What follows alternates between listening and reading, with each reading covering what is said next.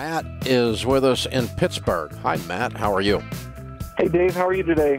Better than I deserve. What's up? Well, I've got a question for you, Dave. My wife and I recently sold our primary residence and bought a new one. We are on baby steps 4, 5, and 6. The house that we bought needed some work, and we were starting to work on it. And I put my head up above a drop ceiling and looked up there and found some cash. And my question for you, as somebody who is a financial person, a real estate person, also somebody who, somebody who's ethical but yet is not a pushover in business, what do we do with this? Do we give it back to the owners? The house sale was about 3 months ago. My ethics is almost always solved by one question. I treat other people like I'd want to be treated. Okay. If I was the seller, if you were the seller and you forgot that you left cash in the ceiling, what would you want someone to do? Well, I mean, if it was you, if the shoes were swapped, if you swapped moccasins and you walk a mile in the other guy's moccasins, what would you want them to do? Well, I guess I'd want it back. Yeah. I would. Yeah. I mean, if it was 30 years ago, it might be a little different. It's 3 months. How much cash? About $6,000.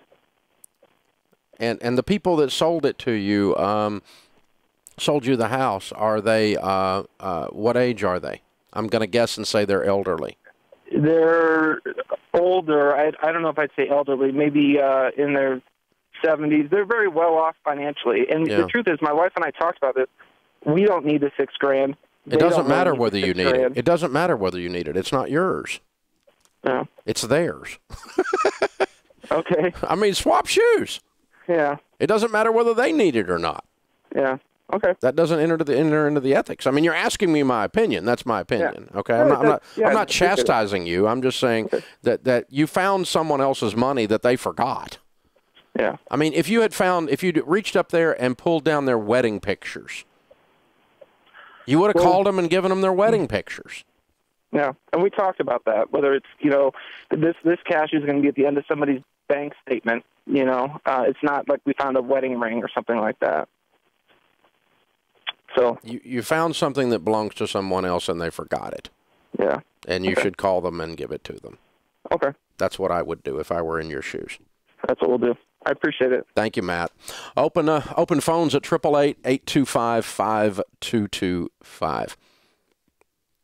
If you will stop a second in these situations, whether it's business or whether it's something like that, and that's a nice question. He's being sincere. Wasn't chastising him. Maybe I was too much, but Kelly's looking at me like, yes, you were. But too much coffee today. But the point is if you'll stop when you're in these things, and I have to do it too. When I'm dealing with someone who's being a twerp to me or something like that, I have to stop for a minute and go, okay, I'm going to breathe a second here, and I'm going to put the other guy's shoes on, and I'm going to walk around in his shoes for a little while. Just switch gears. I mean, completely emotionally exchange places with them. You found a lost wallet. You found $2. You found $20,000. Sometimes the equation changes, but what would you want someone to do if the roles were reversed? I tell you, you guys that run businesses, you gals that run businesses, we coach small businesses all over America through our Entree Leadership Program. And I tell them all the time, listen, I can solve most of your HR problems, most of your compensation issues. How do you design a comp plan? What comp plan would you want? Now, I'm going to assume that you're a person who likes to earn your keep. You need to be worth what you're being paid. You don't want to be just given charity. And if you're one of those jerks, then I can't switch places with you. But if you're willing to work hard, get a callus and break a sweat, and you switch places with that person in your mind, then how would you want to be treated on that commission that's in question? It's question whether the commission is owed to the salesperson or not. When in doubt, you know what I do? I pay them. Why? I want highly motivated, extremely loyal salespeople. And when every time there's a dispute, I keep the money, they don't get it, it's hard to retain talent, number one. It's hard to attract talent, number two. And number three, you scratch your head and wonder why the culture of your organization sucks. It's because of the way you treat your people. Treat other people like you want to be treated. It's the golden rule. Do unto others as you'd have them do unto you. And I've actually fired people using that. If I did that, I would expect to be fired. If I stole from the company, I would expect to be fired for stealing for the company. And so you steal, I will fire you. Because trust is broken and I can't negotiate with a thief. And so I'm done. It's not that I have a short fuse, it's that I have zero tolerance for thieves. So you steal, I'll fire you. I don't care if it's a roll of toilet paper. If that's your low bar for stealing, you're a really low bar thief, aren't you? I mean, if you'll steal toilet paper for people, you'll steal anything. Think about it. And so I can even, in an extreme crazy situation like that, I can even exchange places there and go, well, crap, I'd expect to be fired if I did that. So I'll fire them because I can't trust them. And I'm not flippant about it like that. I'm not sarcastic about it. I'm always kind. It's kind of a sad day, but I'm not going to keep them. I'll keep people I can't trust. Organizations run at the speed of trust. And when the integrity is broken, it's broken. So how do you treat people? How do you pay people? When you're designing or you're redesigning a comp plan, which, by the way, with our growth pattern around here, we're constantly redesigning how we compensate things because things change so fast. What we're selling changes so fast.